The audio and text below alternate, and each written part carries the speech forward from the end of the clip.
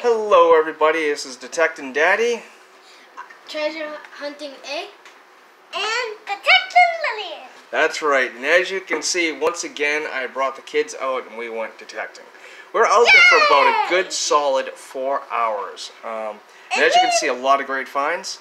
There's Amaro's hand, and we got another hand over here. There you go. There you go, there they go. That's detecting, or Treasure Hunting A and Detecting Lillian. And let's see here.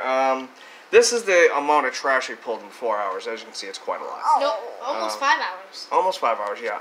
And I actually purposely put this in there when you guys are out treasure hunting. Make sure you're wearing gloves. There are needles in parks, because that's where we were. It was at a park. And I always tell these kids to make sure they have gloves on, that they're careful, all that good jazz. If you know what kind of car key this is, link, put it in this. Yes.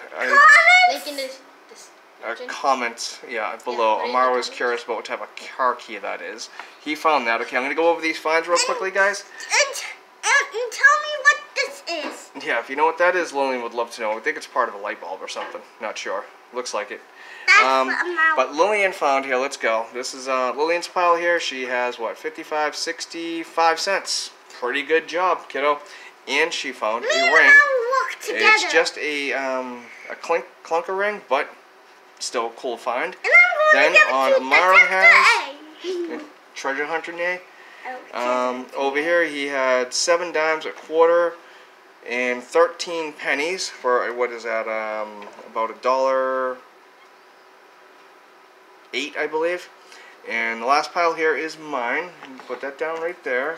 He found a ring. And we do have a ring. I haven't looked yet. Which has like a ruby on it. Yes, get it back up so you can see it clearly. Give it to me, and I'm giving that one. This was definitely the find of the day. It is a silver ring with a, at least I think it's silver, and I haven't looked at it yet. As far as markings, I don't think I see any. It might be silver. Camp is an 82, so I think it is. I'll have to look later. Also find this right here, which was actually drove me nuts. It's almost some type of pin or something. Maybe it goes like, I don't know, bike part or something. I don't know.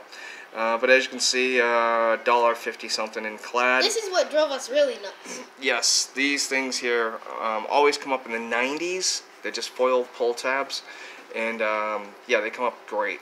And we found a key! Oh, yeah, we found a key. That's right. As you guys know, I love finding keys, but I also love finding nickels even more. And I thought I had 3 nickels. Let's show them this. Oh, they've already seen that, I think.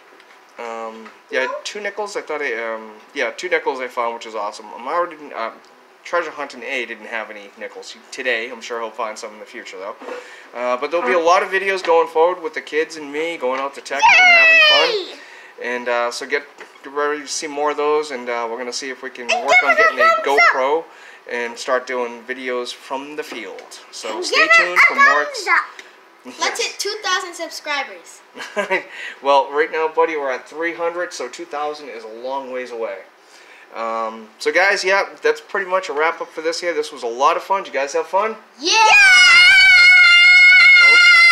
Okay, Lillian and I want to go again! Yep. And I want to go again.